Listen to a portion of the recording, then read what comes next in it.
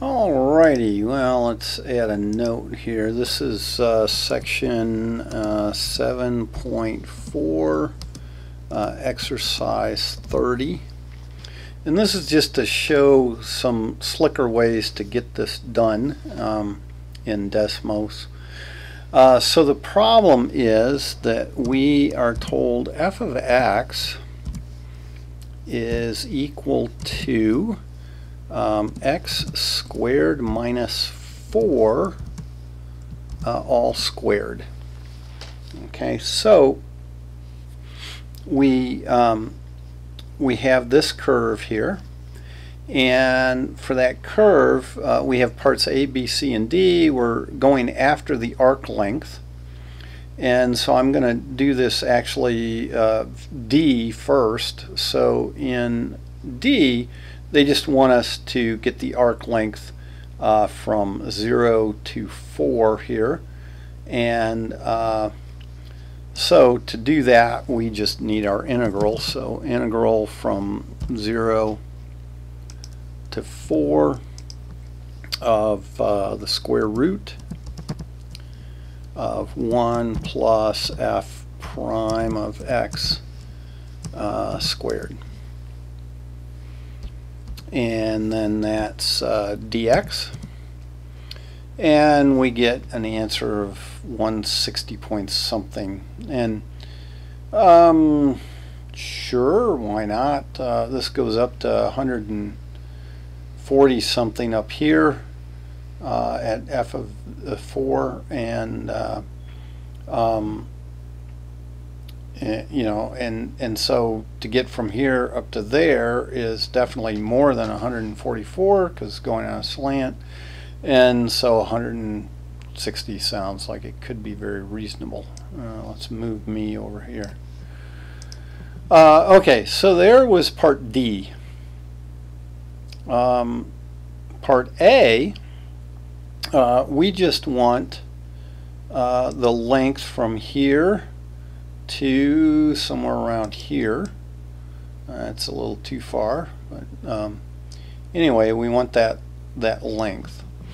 Well, I have f of x defined and so forth, so I can just use these 2 points and do the distance formula. So I need the square root, and I need the difference in the x's, so that's 4 and 0 squared, and then the sum added to that of the difference in the y's, so that would be f of 4.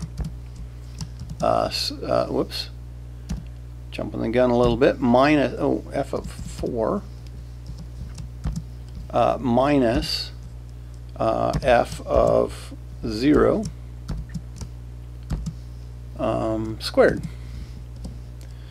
And we get an answer of 128.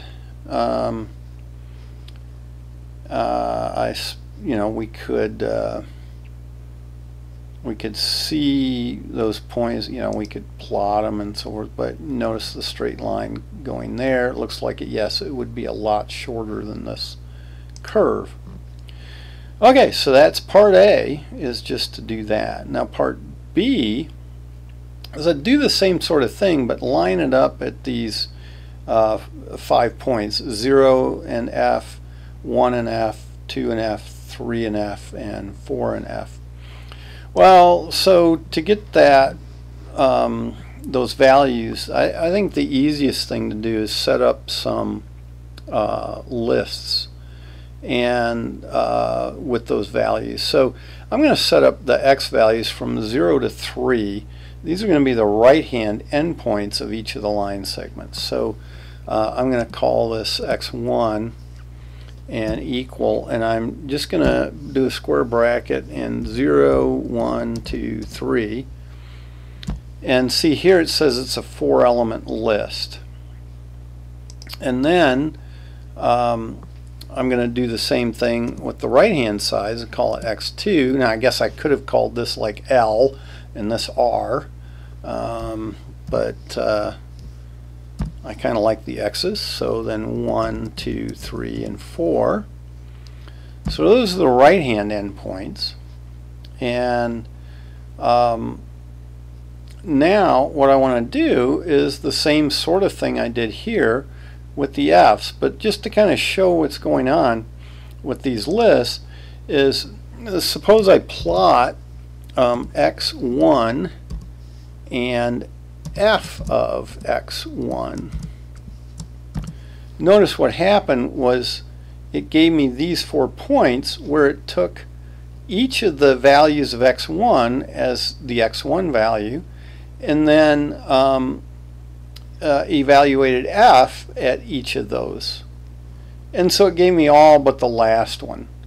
And I suppose I could, you know, if I made them all the same color, I could do the same thing here. So I could highlight this and do a Control-C for a copy, come down here and Control-V for a paste. Now they're different colors, but I could go here and make them both green. Say done. And now go in here and just edit that to be a 2 and a 2. And now it looks like I have, you know, all 5 points there. So that's kind of neat. And then I think another thing I can do here is if I want to, I can maybe lines, yeah. So I can draw the straight lines in between them and do that. And so, you know, I could pretty this thing up, kind of showing, you know, this is what I'm doing with these points, is making these line segments. So you didn't, you know, nobody has to do that, but this is just to show you how this is working. It does each of these values of x when I evaluate it this way. So that's a nice thing for lists. So what can I then do with that is I can do the same sort of thing of the x1 and the x2 and f of x1 and x2. So if I do a square root and I take x2 minus x1, notice it says it's a 4-element list because what it did was it took 1 minus 0, 2 minus 1, 3 minus 2, 4 minus 3, like that. And then plus f of x2 minus f at x1 and squared. And you see it's a 4-element list. So it computed the lengths of each of these 4 pieces. Now the question is, you know, what's that total, and or sum? And actually I can just do that by saying total and putting parentheses around this thing. And you see it added up those 4 lengths of those straight lines doing this, and I got 160.15 for part C. So pretty nice. You know, it really does quite well. And as you look at this, I mean, these two first ones are very, very close. These two, I'm really surprised that the answer is that close.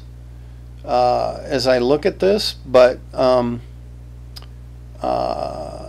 don't know. Yeah, I am kind of surprised. Now that I really look at those pictures, I'm not convinced that's correct. Well, I'll have to, there are some things we could do to look at this. So for instance, I could, instead of saying total here, I could assign this to something. So this is a little troubleshooting. You know, when you get something that actually, after you think about it a little bit, you kind of wonder, is that right? So here I'm gonna, I don't know, call that S for segments. And I should be able to see S of 1 is 7. So that's the length of the first one. It says that's a length of 7. And S of 2 says that's a length of 9. And, you know, I can kind of blow this up to try to figure out, does that make sense? That's at 16. That's at 9. And so it dropped a total of 7. It dropped a total of 7 as I went over 1. But see, that's the thing. I only went over 1. So 7.07 looks good. I agree with that. And then as I look here to the next one, right, that was 1 and 9. That is 2 and 0, so it dropped 9 units and went over 1, so 9.05 looks good. Okay, it's just this weird scale, I guess, because then if I look at S3, the third length, whoops, 25, and again, as you look at that, that went from 0 up to 25. And so it needed to go at least 25 anyway, but this is exaggerated here because see, that's only 1. So on the scale that looks like a big difference, but it really isn't that big, right? Because the distance across here is, you know, this is from 2 to 3, so you know, here's what are these, maybe 0.2 each way, so the distance across here is only 0.2, 0.4, less than 0.6. So it's just deceiving. So I believe it. I can do the last one here, S of 4, and that's 119. And again, if I check the Y values, I'm sure I'm happy with it. So this looks good. And that gave us a nice way to kind of see how to look at each element of the list, is just name it something and then just ask. And so we can now do our total of S, and that's the 160. So that was really, you know, that's a very good estimate of this thing. And then finally it wanted the midpoint rule. Now, so for 10 midpoints, okay, so the midpoint rule for 10 midpoints, I'm going from 0 to 4 here, dividing that by 10, so I'm going by 0.4 each time. And so 0 to 0.4, that first interval, you know, so here I could make another list. You know, I could say X3, and let me just make the list of the interval spots, right? So I would, the endpoints of the intervals. So I'd start at 0, and then I would go to 0.4, and then I would keep going like that. So I put a comma and then dot, dot, dot, and I'm going to stop at 4. So comma 4. And it says it's an 11 element list. Now I can plot those points on the x-axis just by making y 0. And so notice if I say x3 comma 0, there they all are. And it looks like I did what I hoped to do, right? These are going 0.4.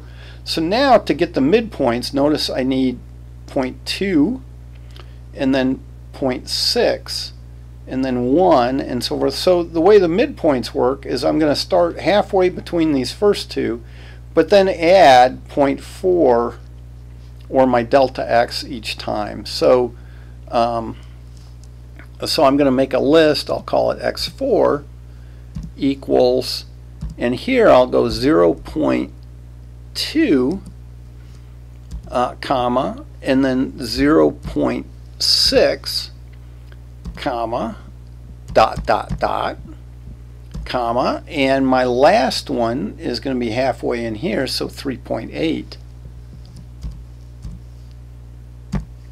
And there's a 10 element list, and I could plot those the same way I did up here.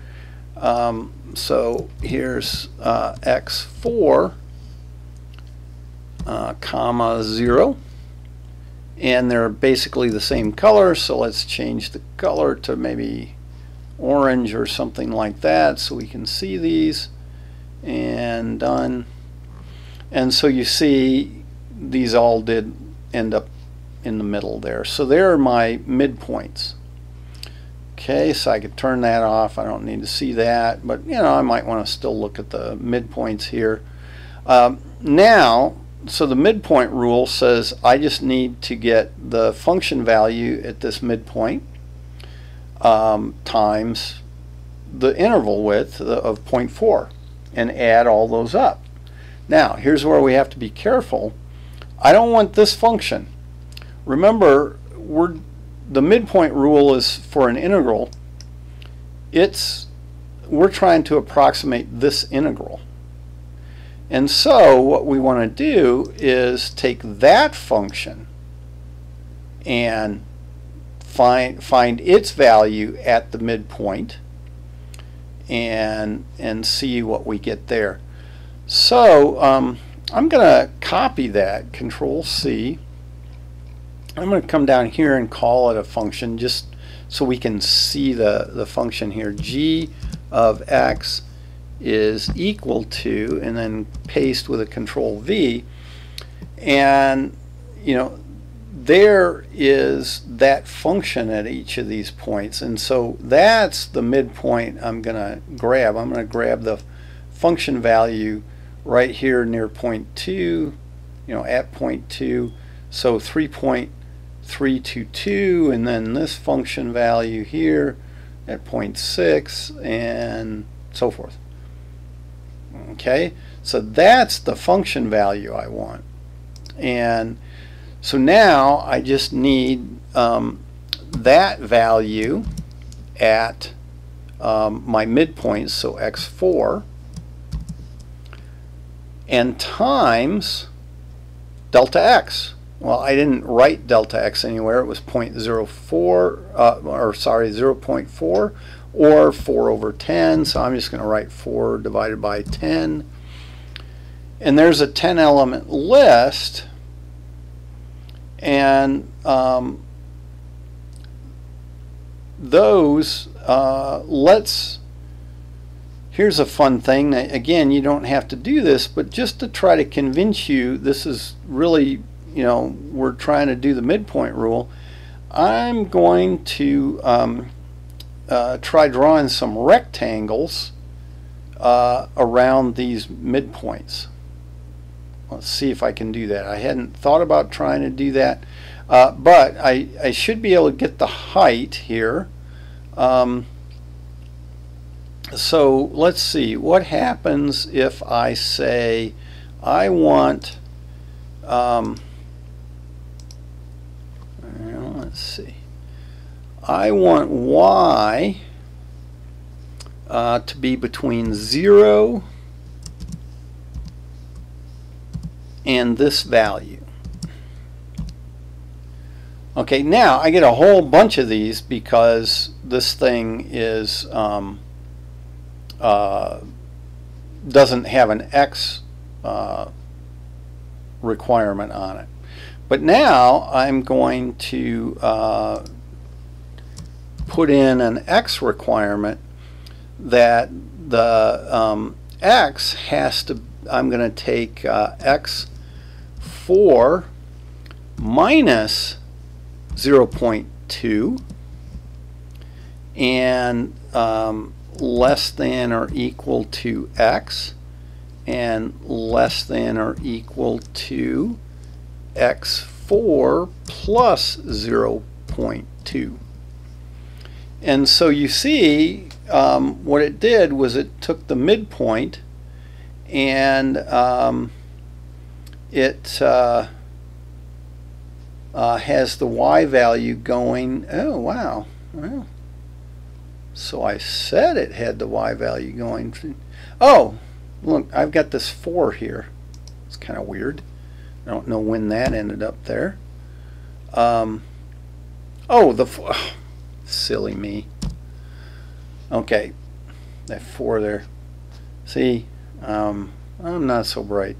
Okay, so this was the times delta x, so let's get that out of there, just so you can see what I did here. And see, so there's the function, and I'm making these rectangles. Okay, so there's the actual height, and I made the rectangles by going 0.2 on each side of my x4. So these are the midpoints, and it builds that up like that.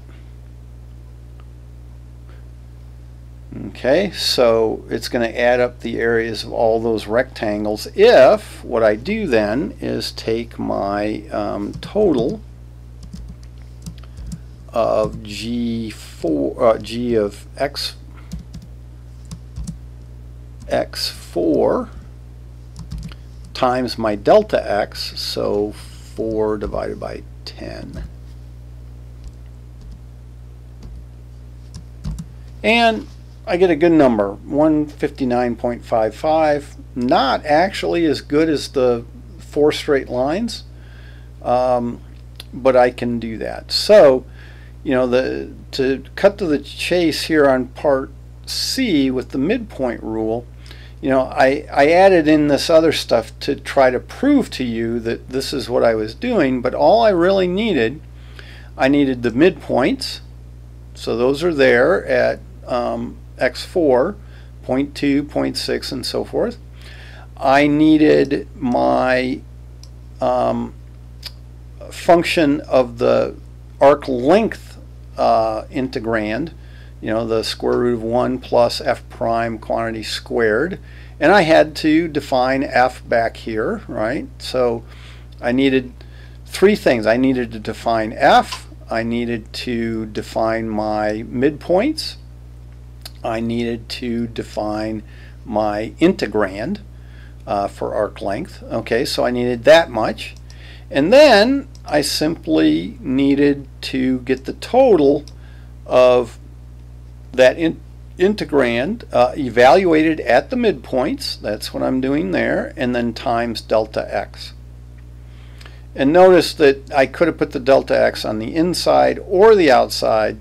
So here it's on the inside, but it's the same number multiplied in a sum, and so you could have just factored that out, and I could put the 4 divided by 10 out here, and I still get the 159.5. So where you put your delta x, as long as delta x is always the same number, doesn't really matter. It could be on the inside of the sum or the outside of the sum. But there is all of number 30.